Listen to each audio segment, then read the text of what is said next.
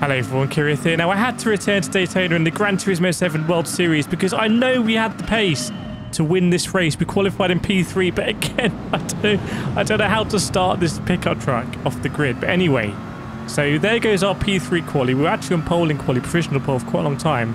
So we definitely have the pace to win this split and to take him our first win in the Gran Turismo 7 World Series. Got a bit of work to do now though. Going to go up the inside here at turn 1. And just about clear the British driver behind. And now we've got the German driver, and quite a cool livery Toyota there. See if we can go up the inside here as well. Yes, we can. So we're going to sneak up the inside. And I find in Gran Turismo 7 especially, trail braking is really...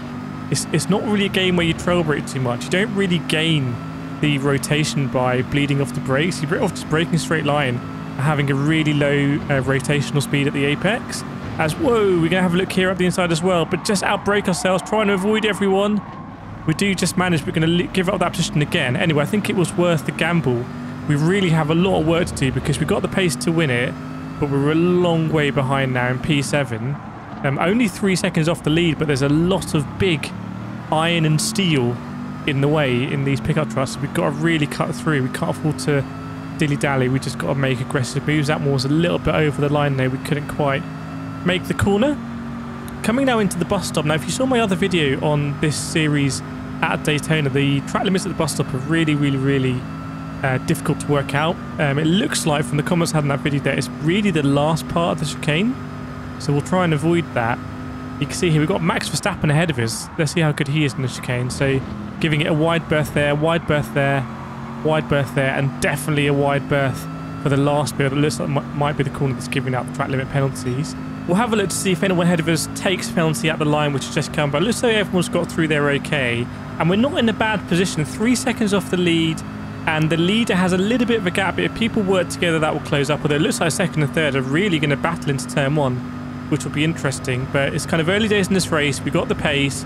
We're in a decent position. We could have been a long way behind having to cut through the field because of our atrocious start. But let's see what happens here in the infield where I felt particularly strong.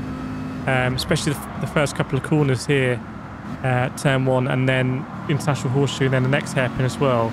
Corners I really enjoy driving in this car. We've already caught up massively with Max Verstappen. We'll see if there's any space to go up the inside. Might be a double move on here. Let's see. Oh no, can't quite. Well, hang on. Well, yes, a little bit more space opened up weirdly. So, and someone gets shunted out there onto the grass. A bit unfortunate. The Toyota Tundra. We're going to go side by side with Verstappen. Probably I should back out of this because Mike is right here, and yeah, if I'd been there, I'd be on the grass. So sometimes you've got to understand the reality of the situation, real politique. And there was no place for me on the outside, even if I was entitled to anything. So that's just the way it is. I understand it. That's how I race. And we get the position next corner anyway. Now trying to catch up with the drivers ahead. We've got Brit, French driver, a Spaniard, and the Brit in P1. So the British driver's not doing too bad here.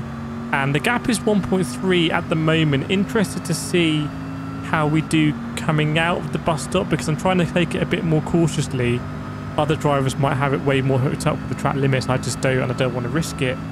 So let's see how we do. I was deliberately trying to kind of avoid a penalty at all costs because it can just be so destructive for your lap time. But let's have a look here. There's no overtaking moves going on ahead. See the brake dust. It seems popping out of the brakes of the... is that the F-150 ahead? As we're coming out of the chicane, it's still a 1.3 second gap, so we don't really lose any time. In fact, we're gaining a little bit. Oh no, we got a track. Oh no. Oh dearie me. Dearie me. Honestly, I need to look into this and I need to make a video on exactly where the track limits are for my own benefit. It's going to be a video that only I'm going to watch because I need to know where the track limits are there. As Max Verstappen is going to go back 3. Not the worst thing in the world. We can use the slip again. We haven't lost a crazy amount of time, but suboptimal to say the least. As third and fourth are going side by side through turn 1, so I'll lose a bit of time. Probably a bit too far back here to make a move on Verstappen, but we will see if it opens up. Think about it. Doesn't quite work. I really like diving up the inside of the next corner if the space is available. So let's see what we can do. Can we follow him through the flat out kink? Is it flat out in his car? I think it is. With a bit of an early upshift, it's flat out, yeah. Oh no, I lifted a little bit. I think you can do it flat whilst lifting there because the third and fourth cars were just going absolutely mad as we go inside the Frenchman there and get 2 positions in 1. We were very opportunistic there. We saw he'd ghosted. We went through him kind of using the game mechanics to our advantage, if you will. Maybe a bit controversial, but for me, I think that's fine. And we're now on the slip of P3. So weirdly, we had that penalty on the previous lap, but now we've gained a couple of positions. And we're right on the back of P3 where we want to be. And it looks like there's a battle between P1 and 2 as well. Things are getting very tasty. And if they really do fight for the lead, with 2 and a bit laps to go, we could be in the mix. And we do really want to win this race. I do want to get my first win in the Gran Turismo 7 World Series. As you've seen on this channel, I've had quite a few podiums. Loads of podiums, but we've never had the top position. So, and if you want to see more of these videos, do feel free to like, subscribe. If you have subscribed already, I massively appreciate it. Oh my word, another penalty. Referee, what is going on here at track limits? I just don't understand them yet. I need to get on top of it. Kind of destroying my race a little bit. Are we going to lose 2 positions here? It's a shame because we would have been there to take P3, I think, or dice on P3, but we're going to lose a couple here. We'll have to get it back for the last 2 laps. But yeah, I appreciate everyone who's subscribed, and if you want to see more of these, make sure to hit that subscribe button. You won't forget it. I'm just a small independent YouTuber playing games in my spare time, making videos that I hope you enjoy. So we got the position back there weirdly already on the Frenchman. So that was a quick one, and let's see what we can do here. Can we go for the double? Can we go for the double? Double's on, the double's on, the double overtake, little bit of contact, but I think we're going to get the double overtake done. That blue guy in the Ford went very wide there, very nice delivery, but we get the double overtake done with a little bit of contact, but very difficult to make double overtakes without any contact. So that's a satisfying feeling. We're back up to P3. What a yo-yo race this has been. Now, at this stage, we need something crazy to happen at the front of the race.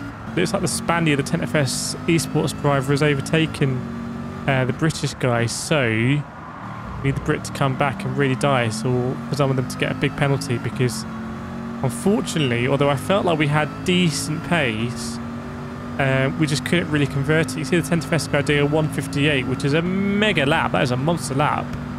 And we're just in the 201s with all the battling and the penalties and whatnot. So hopefully we can get it through here without a penalty and be in the position to mop up if anything does happen on the last lap. Looks like Max Verstappen has followed this through as well, but he's going to be too far behind, I think.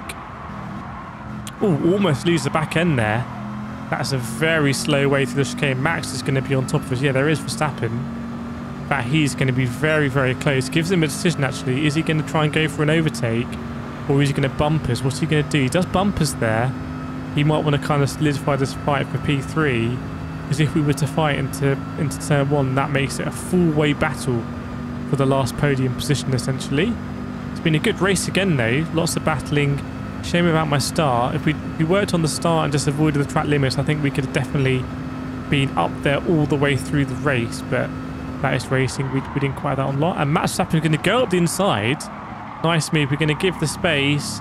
And somehow, I don't know what happens. Maybe he got some wheel spin. Maybe he wanted to give me a lot of space on the outside, but he didn't kind of claim the inside line there he was entitled to. So fair enough. We're going to just take our normal line through here. We're not quite on the apex as close as I would like to be. So Verstappen is still... Verstappen has a bad exit. Verstappen has a really bad exit, actually. So they are going to dice going into the right-hander after the flat. Okay, can we go flat out this time? No, still lifting, still lifting. Okay. Okay. I have to go back and see if we can do that flat. I feel like that is a flat corner if you just take a healthy amount of grass on the inside. On the left-hand side. Whoa, almost losing the back end. We're making this quite difficult. Villetti's now gone through into P4. And unfortunately, I don't think we're going to win this race. It had to be something absolutely crazy for us to win this. Like, they'd have to just completely cut the chicane or something, or spin. But